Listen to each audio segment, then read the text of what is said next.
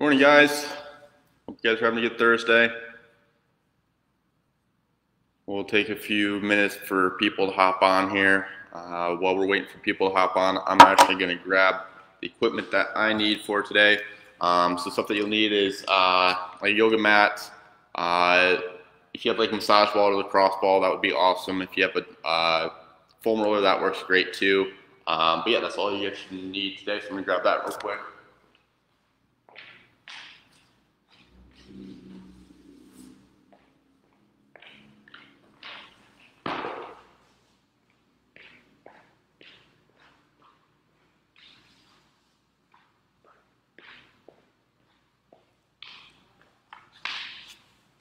And I'll show you guys the variations that you can do, whether you have a foam roller or a massage ball, what you have with regards to equipment. We'll make modifications as we go along. Main thing is I want to give you guys some actionable things that you guys can do right away to start managing some of this pain and some of this discomfort and whatnot too, so you guys can start making progress on that. If you guys can hear me all right, go ahead and put in the comments whether you can or not. That would be awesome.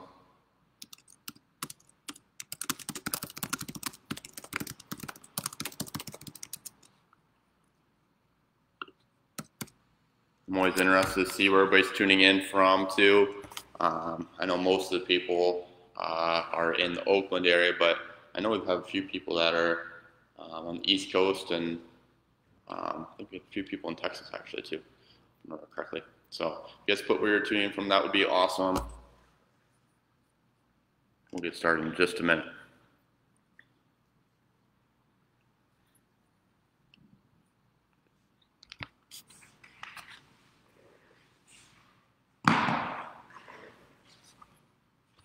Awesome. Thanks for letting me know. I'm glad you guys can hear me all right. Perfect. All right, guys. So we're going to get started. So I want this workshop to be tailored to those that are watching. And if you guys can kind of describe like the frequency, intensity of the headaches, where you feel that at. Is it like on one side? Is it always only on the right? Is it only on the left? Is it kind of does it go span into the forehead? If you guys let me know, that would be awesome too. Just kind of help formulate my thoughts, and I can help you guys a little more specifically as well. So, all right, Concord, you tune in from Concord. Okay, awesome, not too far away. Cool. All right, so first of all, as you guys most likely know, most of you guys know me by now. My name's Dr. Ben. I'm a physical therapist with Pro+Kinetix Physical Therapy and Performance. We specialize in helping active adults and athletes in the Oakland and surrounding Bay Area get back to workouts and sports they enjoy without having to take time off. That's a big thing. Is a lot of times you go see a physical therapist or a physician, they just tell you to rest and say good luck. Or they tell you, okay, we're going to go through the rehab process, but you're not going to be able to work out or exercise in the meantime.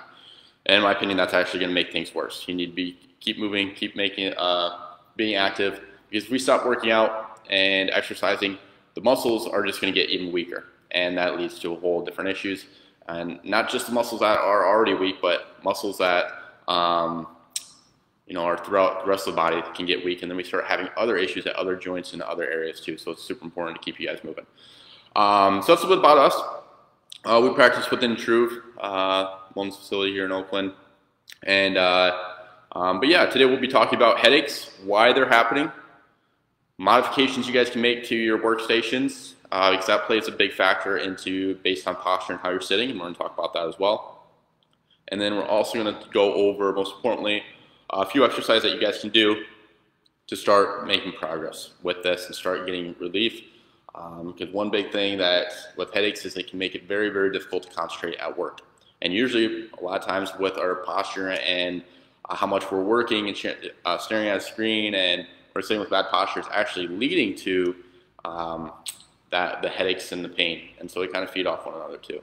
So, all right. So we started with pain in my eyes, then full-blown headaches. Happens when I'm stressed out or too much thinking about nonsense crap. Yeah.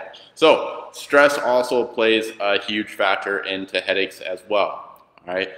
There's not just one thing that causes headaches. It can be a couple different things. All right. It can be hydration status. Hydration is a huge key to that. How much stress we have in our lives. the amount of sleep that we're getting and the quality of it. And then also the musculoskeletal system and muscle tightness. Okay, and that's the thing that we're really going to address today. All right, I don't want to be throwing too much at you guys. We want to take this in strides here. So we're going to be mainly going over the musculoskeletal system and how that can contribute to headaches and maybe the big reason that you're actually having these headaches. But those other things like stress, sleep, and hydration are also things I want you guys to be focusing on as well. And that's where you're going to be able to make huge changes if you focus on all 4 of those areas as well. Okay. All right, so I want to go over briefly the anatomy. Not going to go super in-depth with this. But I want you guys to have a good understanding of the anatomy and physiology, because if you better understand that, then you're going to better understand why I'm giving you the exercises I'm going to be giving you here shortly. And we find it that if our patients better understand why they're doing it, they're much more likely to adhere to the exercise and keep doing it. Okay, so usually, headaches are caused due to muscle tightness, and that can be a lot of times when people have tightness in the upper neck here, okay, in the shoulder area up here, and then it spans up into the neck. So that muscle is called the upper trap. Okay, the upper trap attaches at the shoulder right here, and then it works its way up, and it actually attaches right at the base of the skull. And from there, we have occipital nerves, okay, that originate from here, and they span and come unwrap all the way around the head. So if our upper trap is really tight, okay, what can happen is that muscle, because it attaches right where those occipital nerves are at, it can compress down on those nerves, and then it can cause and generate headaches, okay? So there's a lot of different types of headaches. They can be, then there's also migraines as well. Migraines are different, can be different issues. It's not usually musculoskeletal related, but a lot of times if we're having tension headaches, it can be changed through loosening up this upper trap muscle and improving our posture, okay? I'm not going to harp on too much on posture because you guys know what good posture looks like. However, there is no perfect posture. And people are like, what? I just thought it was supposed to be like, everything in alignment. Well, yes, that's ideal, but our body isn't meant to maintain one single position, even if it's deemed the perfect posture for 8 hours a day. The best posture is your next posture. What I mean by that is you need to be continuously moving, all right, changing positioning, okay? Our spine needs movement. We can't just be static in a perfect posture for 8 hours a day. We're gonna have pain with that too, okay? So we need to make sure we're changing positioning, but I'm gonna go over why we don't wanna assume a certain posture especially, and why that can lead to headaches. So if we were hunched over like this, all right, if I'm hunched over like this and I've got a computer screen here, do you guys see how there's like a big kind of kink to my neck here? All right, so if I just let gravity do its thing and my muscles don't contract, my head falls down like this, okay? If I want to lift my head up, muscles have to generate that, okay, and produce that movement, okay? And so if I'm looking at a computer screen, guess what muscle is holding my head up? That upper trap. And if that muscle has to contract for 8 hours a day, it's going to get tight, it's going to get agitated, it's going to get irritated.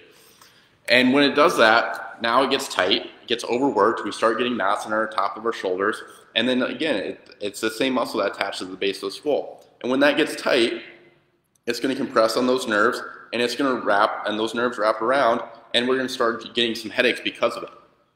Okay? So one thing we can do is improve our posture, okay, trying to assume more of an upright positioning, because if we do that, watch what happens if I just change my, if I sit up more straight. Now do you guys see how everything's kind of in alignment? Now I don't have, my muscles don't have to work so hard to hold my head up, because now I'm getting support from the vertebrae. The vertebrae is the spine, okay? The vertebrae compose the spine, and those are bone, that's made of bone. The bone doesn't have to contract, it's just there. So it automatically just provides support just by being there. Okay, so the muscles don't have to be working so hard because they're getting support from the bone structure and the skeletal system. Okay, and the muscles don't have to work so much and work so hard and over time, then they don't get so tight. We don't get so much knots and tightness and the generation of the headaches from the nerve compression there as well. So hopefully that makes sense, guys. All right. Sometimes I feel pain in the back of my head and then proceeds to headache. Yep. So that's, yeah, so that's exactly, that sounds like a tension type headache, and so you should be able to get quite a bit of relief from doing these exercises, okay? If these seem to make it worse, if you guys do this consistently for a day, like 2 or 3 days, and it seems to make it worse, stop. These should not be making it worse. Again, I haven't done an assessment on everybody, all right? And the first rule of medicine is do no harm, okay? The thing is, yeah, I haven't done an assessment on you guys. There could be a lot of other reasons for these headaches or tightness in the upper trap, and we need to, you know, get to the root cause of it too. What about lumbar support? Great question. So yes, that's a little bit of a different topic for the low back, but it also does play a factor into our shoulder positioning at our, our shoulder positioning or neck positioning. So if I'm slouched like this, do you guys see how my shoulders round forward like this? Okay, and now I'm kind of back in that positioning. Watch what happens if I change my low back positioning and I get that arch where it needs to be. Okay, do you guys see how there's a curvature here? We should all have that. Okay, everybody has it. Okay, it's just up to us if we actually use it. All right, and so if I watch what happens to my shoulders as I correct that and my neck positioning. You guys, all I'm doing is I'm changing my low back positioning, and it's working its way up the chain. It's actually improving my neck alignment and my mid back alignment, and that alone is going to help decrease some of the tension and how much those muscles have to work. So yes, lumbar support is actually going to help with neck tightness as well. So absolutely, good question, good question. So, but you don't want to get too reliant on lumbar support too. Okay, we want to be also strengthening up the core, and then we don't have to be so reliant on a lumbar support. But in the meantime, while you build up the core strength, then yeah, absolutely, that's something that's great to be doing. Okay, great question. All right, so let's get into some of the exercises that you guys can do to start loosening up these muscles. All right, and get you guys some relief here. So what you're gonna do is you're gonna sit up nice and tall, okay? And what you're gonna do is you're gonna take your left hand and you're gonna place it behind your back, all right? So we talked about how that upper trap attaches to the top of the shoulder here, okay? What this does by putting an arm behind the back, it helps keep the shoulder down, okay? And it allows us to get a better and more intense stretch, okay? So what we're gonna do next, we're gonna take our right arm and we are going to reach across the top, and then we are gonna gently, you don't want to be yanking on your neck, okay? Just use the weight of your arm. The weight of the arm is going to be enough. And what you're going to do is you're just going to lightly tilt to the side. Okay, you should feel a nice stretch right through here in that upper trap. Okay, and ideally we would hold this for 30 seconds. Okay, and do 3 sets. And we're going to do this on both sides. Okay, again, none of these exercises should be painful, even when we're doing them. Okay, should be all gonna feel like a good stretch, might even feel good, especially in that ones I'm gonna show you next here. Okay, and if you guys want the routine for this, go ahead and put in the comments that you do, and what I'll do is I'll upload a link where you can access these exact exercises, so you don't have to try and memorize these either.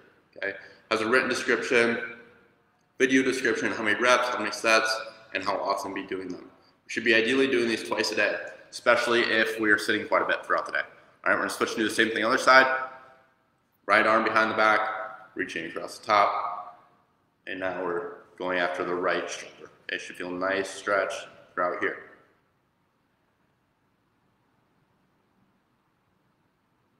Again, it should not be painful. And some of you guys may even feel it kind of in the front of the neck too, and that's okay. There's other musculature in the neck outside just that upper trap.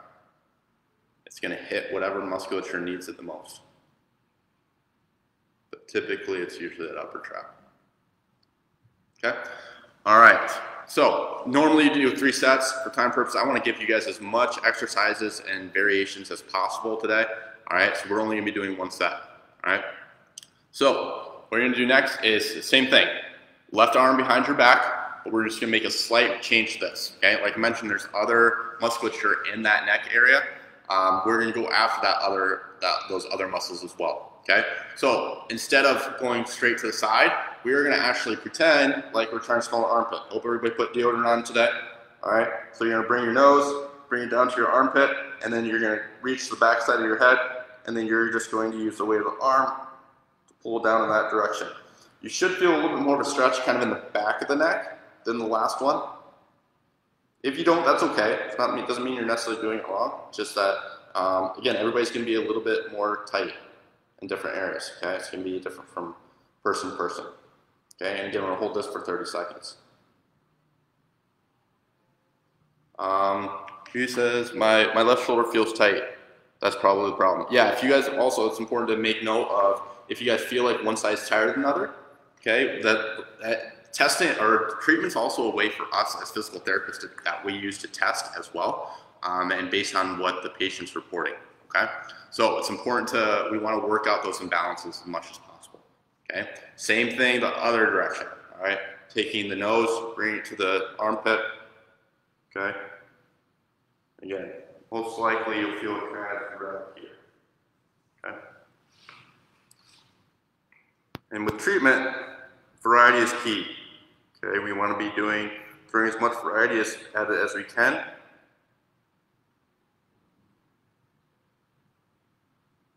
You can also instead of putting the arm behind your back, if somebody has comes in with shoulder pain too, and it's painful to put the arm behind the back, you can also grab the bottom of your chair. That works too. Okay, guys? All right, so those are 2 stretches. The best way to loosen up any muscles is a combination of stretching as well as foam rolling or massaging, okay? Massage ball, sorry.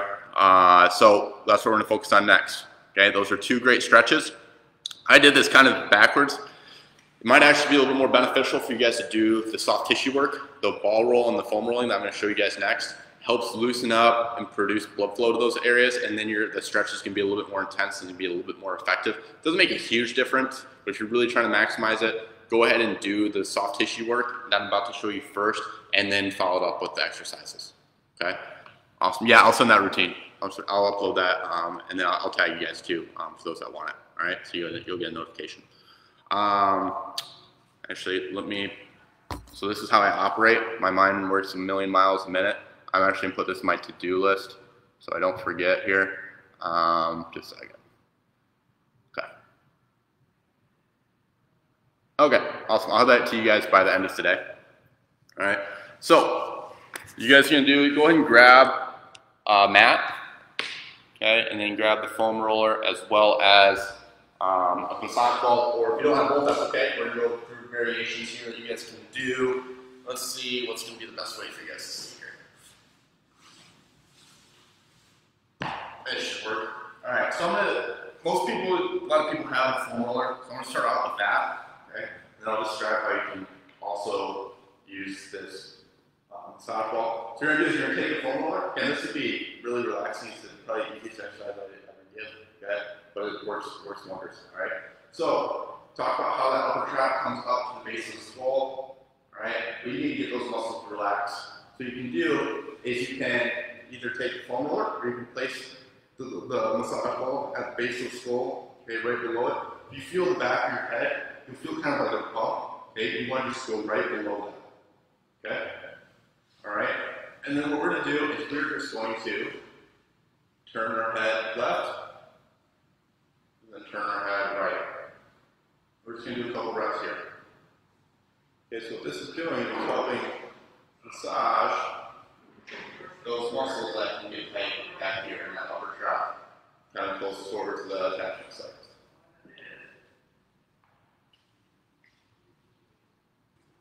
And you don't want to be like blazing through this. You don't want to be doing this. Okay. All right. You want to be going nice and slow, left to right.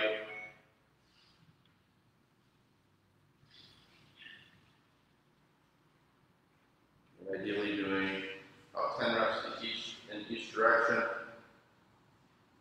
And this is a great way if you guys are having headaches before you go to bed. This is a great way to help kind of loosen things up and help you sleep as well. Relaxing. One thing that can help too is using heat on these muscles. Okay, it's going to help those muscles relax. It's going to create blood flow. Make sure we get oxygen and nutrients to those muscles that are tight. It's usually muscles that are tight are also damaged muscles. We need to be repairing those. Okay. All right. Any questions on that, guys? Okay. Super easy.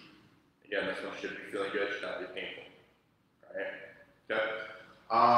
So next one is you guys are actually going to have to find a doorway that means I also have to find a doorway. Let's figure out how I'm going to do this here. So, let's see here. What I'm going to do is I'm going to pull up to this doorway here. Bear with me.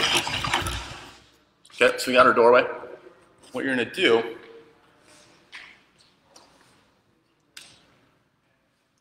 is you're going to take that massage ball that you guys have. Okay, if you guys have one, or you guys can use the tennis ball too. Okay, and what you're going to do is you're going to take that ball and you're going to place it on the top of your shoulder here. Okay, like right here.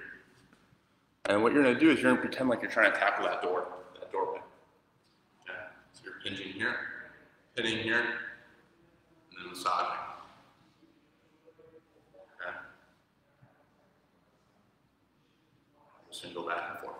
Okay, so what we're doing is we're putting pressure into the doorway, and then what we're doing is we're trying to move that ball around throughout here. Okay, and you guys can say it's going to be different for everybody. Everybody's going to be tight in different areas. Okay, and so you just got to find that spot that's tight for you. Okay. Another thing is that that trap, the trapezius muscle, is broken into the upper trap, mid trap, and lower trap. Sometimes people also have tightness in their mid trap. Okay, so what you can do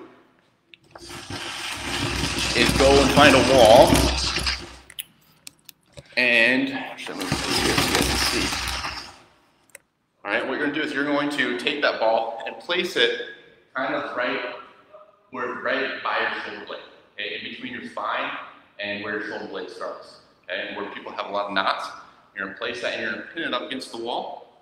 Okay, what you're going to do is you're going to take your arm, bring it across your body, and then you're going to be moving around, searching for different knots.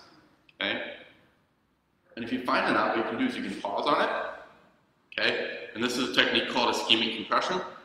So it's a fancy term for just saying that we're going to be pushing down on the muscle, and by pushing down on that, we're decreasing how much blood flow is going to that area.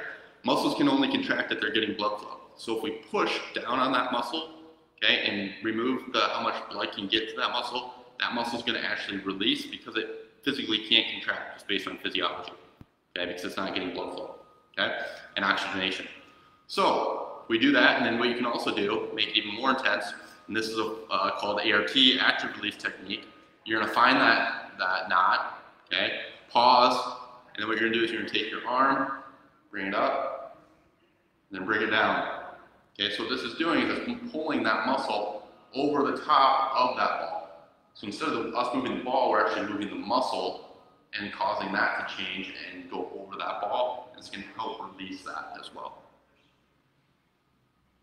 Okay, you can do about 10 reps there. Okay, each side, don't forget to do the other side. Okay, so those are 4 great exercises that are going to make huge differences. Okay, if you do them consistently. Okay, you have to do them twice a day. Okay, ideally 2 to 3 sets. All right, and again, I'll upload this routine into the group. Okay, so keep an eye out for that. Okay, so review 2 stretches, and then we also went over 3 different soft tissue things. Okay, the ones with the foam roller, side to side with the head. Okay, the one where we tackle the doorway, and then the one where we pin up against the wall and kind of go up to that mid trap as well. Okay, so it'll help decrease the knots there. All right, so again, consistency is key. All right, this is going to help a lot and help significantly to get you guys started in the right direction. Okay, so if you feel improvement, but if over like the next few weeks, but don't feel like it's completely gone, again, these are just exercises that help generally. Okay, a lot of times people just need a little bit more. Okay, and that's something we need to find the root cause of this. Okay, we went over a lot of mobility stuff. A lot of times it's strengthening that you need as well. Okay, but it's hard to give strengthening exercise when there's so many muscles in the body and everybody's going to be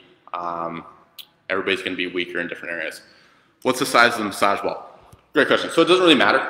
You can use so this massage ball is about the size of a tennis ball. You really could use a tennis ball that's fine. A tennis ball, lacrosse ball, really doesn't make too much of a difference to the size. Obviously, you don't want something like this big, okay? Something just generally around this size. Doesn't have to be exact, okay? About the size of a tennis ball, all right? Great question. All right, guys. So if you guys decide you want help on this or further help, this is something that we specialize in, okay? It's something that a lot of people don't know that physical therapists can actually treat and make huge changes.